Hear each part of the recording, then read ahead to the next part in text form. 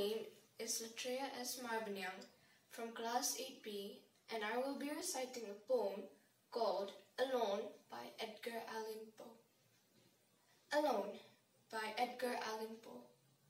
From childhood's hour I have not been, as others were, I have not seen, as others saw, I cannot bring my passions from a common spring.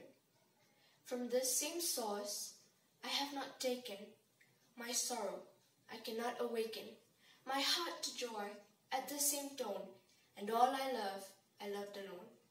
Then, in my childhood, in the dawn, from a most stormy life was drawn, of every depth of good and ill, the mystery that binds me still.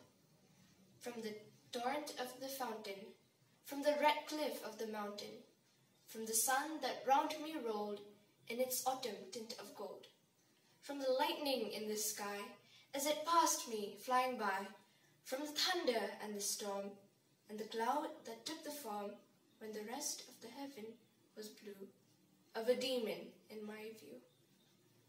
Thank you.